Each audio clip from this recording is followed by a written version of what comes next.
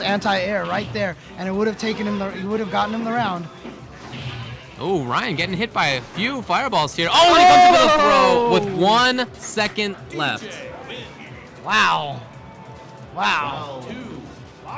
So Ryan was playing really, really well, and then had several jumps. Got hit by fireballs out of the air by max outs.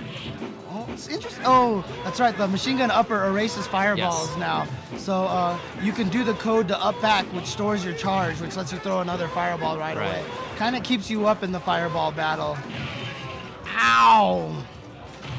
It's interesting. Those statues and crates that break in the background seem like they're kind of decorative. They actually do change stuff every once in a while. Yeah, that's true. Because if you hit the statue, you don't hit the wall.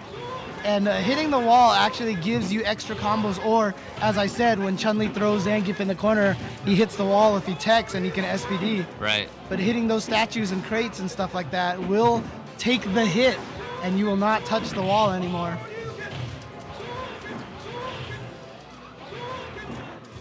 Reinhardt going back to the fireball game. I'm a little bit confused at some of the things that he's been doing. He's been jumping a lot more than I expected, but still has the grounded advantage right now. And when he had that ground, when he was controlling space with fireballs and ruling the ground and getting the anti-airs right, that's what he needs to do, and that's what won him that round.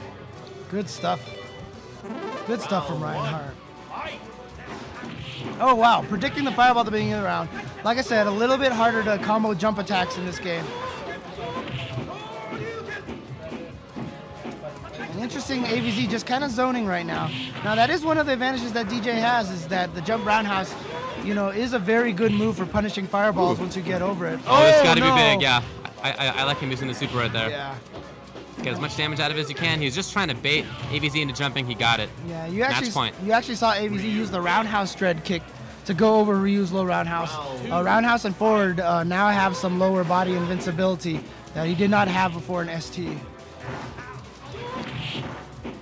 Ooh, this time he does go for the attack after the jump attack, which Ryan had Dragon Punched a couple of times. Yep. Ooh. Caught in the corner now against Ryan. Yep.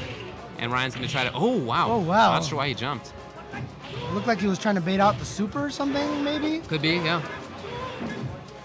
Oh, dash in. Wow, I thought he was dead for sure. Yeah, it seems like one of Ryan's favorite tricks right now. Yeah, we've seen him do that quite a bit today. Oh. And he was just waiting for the jump, had the super, that's it. He did anti-air super. That's actually pretty risky.